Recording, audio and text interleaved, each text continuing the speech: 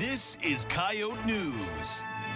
The USD Wellness Center has a new incentive program. The Yote Report's Nick Nelson looks at the new point system for USD climbers.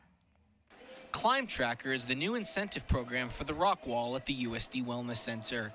The new program keeps track of students' climbing time and rewards them points for the efforts they make.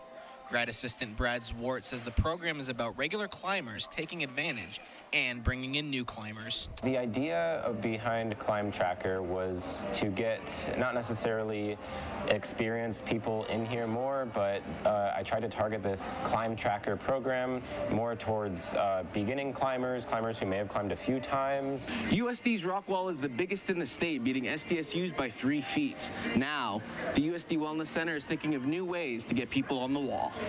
The program works by students keeping track of their climbing time in a binder near the wall, with verification from wall staffers. Zwart says once a student reaches a certain threshold, he or she will be contacted with information on the prize they may be given. The prizes, no, they're not very big, but it's a great way to kind of get into climbing.